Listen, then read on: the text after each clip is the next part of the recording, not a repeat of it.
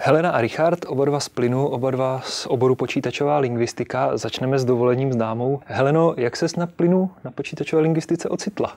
Já jsem původně studovala český jazyk a literaturu a vlastně chtěla jsem se ještě nějak dál rozvíjet a právě plyn mi dal docela dobrou možnost, jak spojit počítače a český jazyk dohromady. Takže teďka studuješ? Takže teď vlastně studuju navazující magisterské a jsem v posledním ročníku a takové završení tohohle studia bude vlastně to, že právě pracuju na jazykovém korektoru.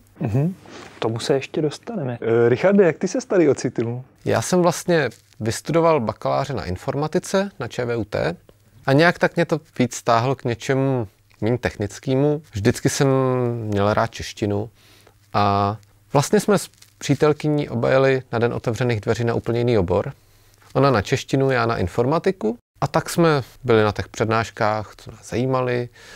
Všechno jsme se dozvěděli. Už jsme chtěli odejít a všimli jsme se na dveřích, že by tam měla být prezentace o českém jazyku se specializací na počítačovou lingvistiku. Tak jsme si řekli, no tak počkáme, zní to zajímavě.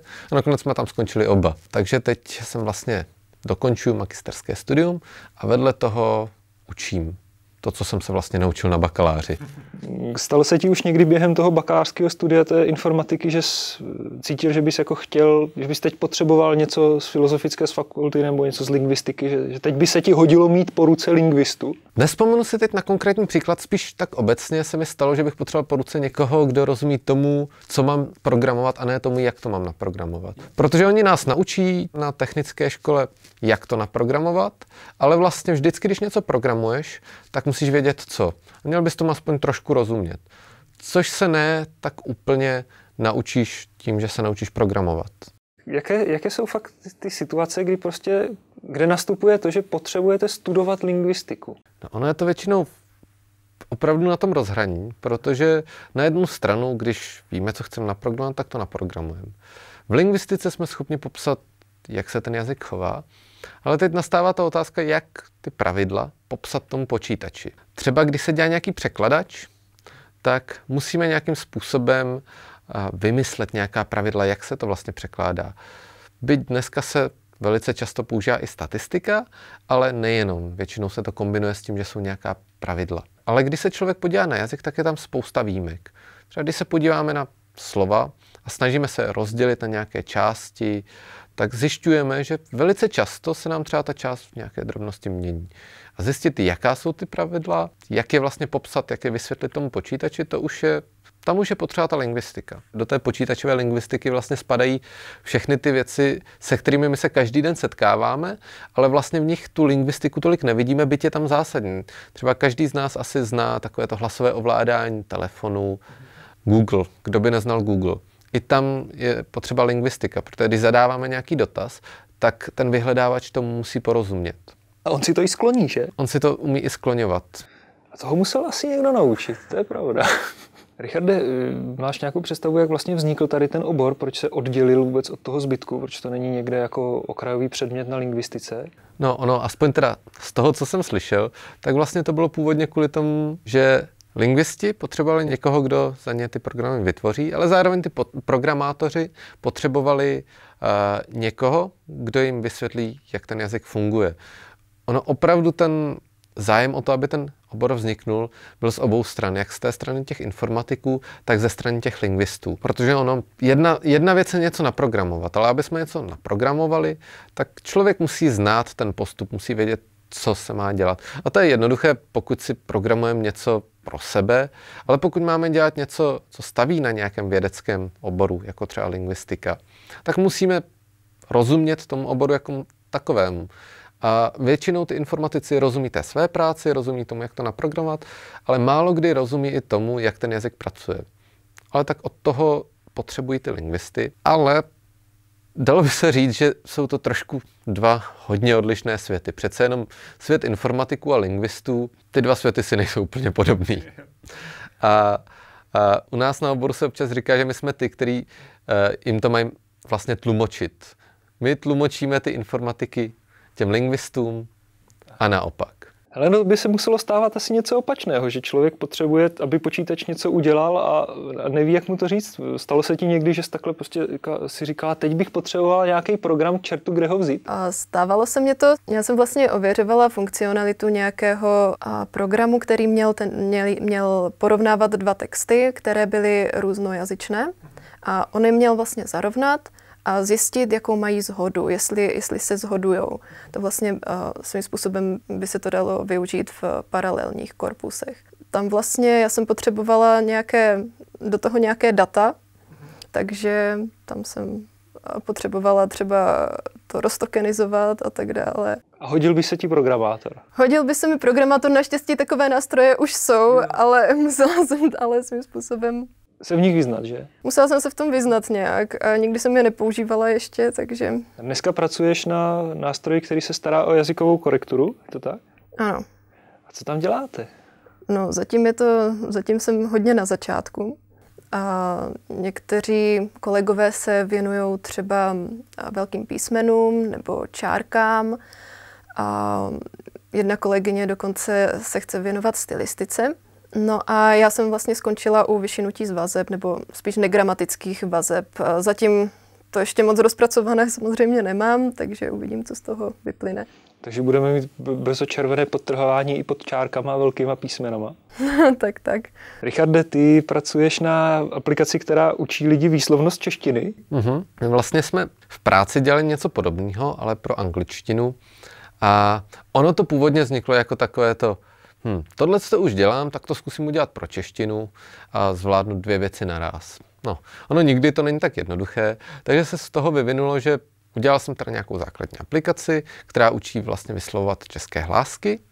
A teď by se na to mělo navazovat vlastně v grantovém projektu, kde bychom měli učit tu aplikaci rozpoznávat, jestli to ten člověk řekl správně, a případně mu říct i, co řekl špatně a jak se má opravit. Takže by tam měla být vlastně jak ta lingvistika, protože musíme vědět, jak se která hláska vyslovuje a jak se vlastně artikuluje, jaký je tam rozdíl v té artikulaci mezi těmi hláskami a zároveň ta informatika, protože musíme ten počítač naučit porozumět tomu, co ten člověk říká a kde dělá tu chybu. Takže je tam vlastně potřeba nějaký algoritmus umělé inteligence. Ty teď vlastně taky končíš, že vy vlastně oba teďka končíte. A chtějí IT firmy počítačové lingvisty? Ne, není to asi něco obvyklého, bych řekla, ale například už jsem viděla, že v Morávii opravdu jsou vypsané takové pozice. Richarde, ty už i učíš, tak máš nějaké zprávy o absolventech, že by jako končili někde?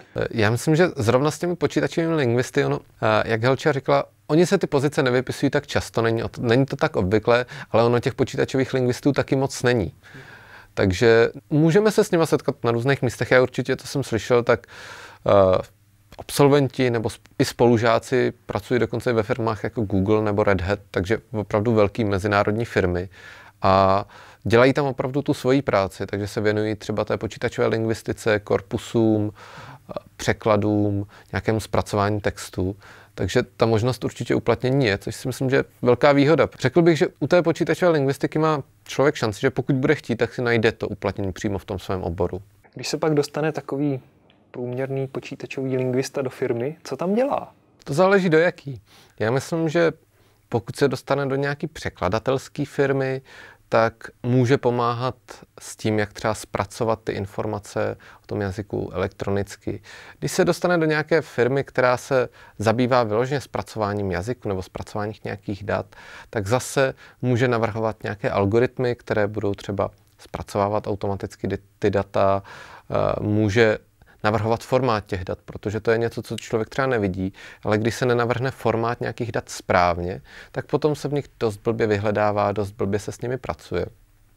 A i to je potřeba vědět. A je to potřeba vědět s ohledem na to, co chceme s těmi daty dělat, nebo s ohledem třeba na to, jaký jazyk proto používáme, s jakým jazykem pracujeme.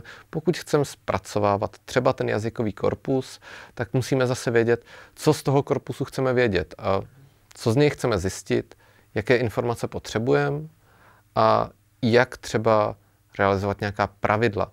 Třeba když se v korpusu dělá nějaké automatické značkování, čili pokud chceme, aby počítač poznal, jaký slovní druh je nějaké slovo nebo jaký má nějaký gramatický rys, tak to je závislé na tom jazyce. Můžeme udělat nějaký program, který se to bude pomocí nějakých obecných algoritmů snažit hádat, ale pokud tomu programu pomůžeme trošku, pokud mu dáme nějaké informace navíc, ale ty mu musíme zase vysvětlit, takže potřebujeme toho počítačového lingvistu, který ví, jak se to zhruba programuje, který i ví, jaká jsou ta pravidla, tak to půjde mnohem s nás, protože čím víc toho ten počítač ví, čím víc mu toho vysvětlíme, tak tím rychleji on to udělá, tím líp se mu to bude zpracovávat.